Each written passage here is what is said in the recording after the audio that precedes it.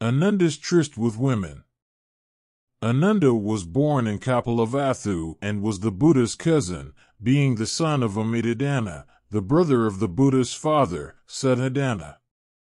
One of the early disciples who joined the Sangha was Ananda. He was just a child then.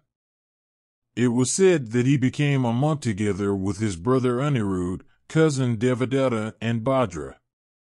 Initially, when the four Sakya's princes became monks, Ananda was the youngest of all. Besides being a cousin of the Buddha, Ananda was also one of his 10 principal disciples, lifelong friend, and personal attendant. He was always with the Buddha and heard every talk the Buddha gave. He had a near-perfect memory. Almost all the talks we have from the Buddha, we have as recited by Ananda at the first Buddhist council shortly after the Buddha's bodily death.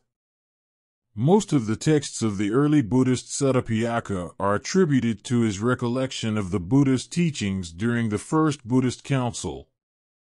Trouble with females.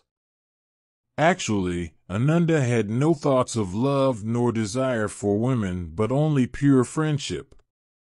However, because of women, he encountered a lot of problems, thereby causing jealousy and criticisms. To encounter with Mithanga. Ananda was young and handsome, and this caused him some trouble. One day, he begged in Sravasti, and on the way back he saw a well. A peasant girl was getting water from the well. Ananda was thirsty, so he asked the girl to give him some water. The girl recognized the young bhikkhu in front of her was Ananda.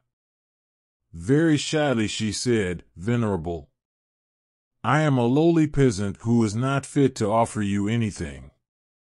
When Ananda heard this, he consoled her, "Young lady, I am a bhikkhu and I am equal towards the rich and poor." The girl was deeply attracted by Ananda's looks and his gentle speech. She even dreamed of marrying him. In actual fact, young Ananda could not forget the young lady too. Next day, when he passed by her house, the girl smiled and acknowledged him. Ananda began to feel confused. However, at the moment he remembered he was the bhikkhu who had to abide by the precepts, he thought of Buddha. His power engulfed him. Ananda suddenly found wisdom, as if the Buddha had turned into a gust of wind to guide him back to the Jetavana monastery. On the second day, Ananda calmed himself, then went to the city to beg. The young girl wore a new dress and had a new hairdo. She stood on the road waiting for Ananda. When she saw him, she followed him and refused to let him go. Ananda was nervous and helpless. He returned to the monastery and told the Buddha everything. The Buddha then told him to bring the girl to him. When the girl heard that Buddha wanted to see her, she was shocked, but in order to get Ananda, she picked up courage to see the Buddha. Upon seeing her, Buddha said, "Ananda is a practicing monk. To be his wife you need to leave home and be a bhikkhuni for a year. Are you willing?" "I am willing, Lord Buddha." The girl was surprised that the Buddha had so easily made her wish come true, so she answered very quickly, "According to my system, leaving home needs approval from parents. Can you get your parents to approve of it?" The Buddha did not make things difficult for her. His conditions were not impossible, and the girl immediately went home to fetch her mother. Her mother very happily agreed to let her daughter become a bhikkhuni first before marrying Ananda. In order to be Ananda's wife, the girl very happily shaved her hair to become a bhikkhuni. She listened to Buddha's preachings very enthusiastically and practiced according to Buddha's guidance. Her desires and emotions calmed down after each passing day, and in less than half a year, she realized that in the past her pursuits for love was a shameful behavior. The girl realized her obsession with Ananda was unclean and bad.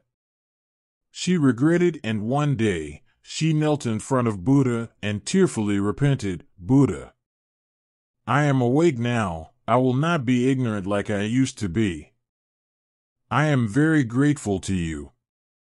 In order to convert ignorant sentient beings like us, you have put in so much effort to think of various ways. From now on, I am going to be a bhikkhuni forever, follow Buddha's footsteps to be a messenger of truth. Buddha's earnest teachings had finally awakened her to become a model bhikkhuni. This girl was the well-known Mathanga. In allowing a peasant girl to be a bhikkhuni, Buddha received a lot of criticism and opposition from people as the caste system was prevalent at that time. However, Buddha advocated equality of the four castes. The incidents of Mathanga's attraction to Ananda's looks and the turning of misfortune into happiness had become a matter of great interest in the Buddhist community and a charming story through the ages. While serving a sick woman, Ananda was helpful towards bhikkhunis. As he could get along well with people, all women, especially bhikkhunis, had deep respect for him.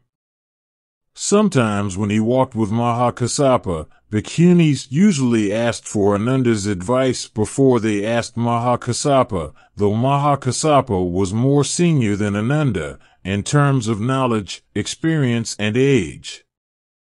In the Jetavana monastery, there lived a young female bhikkhuni. She was deeply attracted by Ananda's outstanding features and grace and loved him secretly. However, living in the strict Buddhist community, she was not allowed to break the precepts, so she felt helpless and frustrated. One day, this young bhikkhuni fell sick and she asked someone to pass a message to Ananda asking him to visit her. Next morning, before he went to beg for food, the kind Ananda went to visit the bhikkhuni. However, she was half-dressed, and when Ananda walked near her, she looked at him with deep love. Ananda immediately understood, and without uttering a single word, he turned and walked away. The young bhikkhuni quickly got up from bed, dressed, and rushed after Ananda. She invited Ananda to sit down. When Ananda sat down, he said, "Sister, do not use unclean things to feed your body. Do not have incorrect thoughts of sexual desire. Sister, you are unwell. As long as you put your body and mind in an undemanding state, you will soon recover." However, the young bhikkhuni still looked at Ananda with tenderness and love. She said, "I understand what you mean, but no matter how hard I try, I can't control my feeling for you. People, in order to feel protected and peaceful, cannot be without demands. Sister, you must not think this way.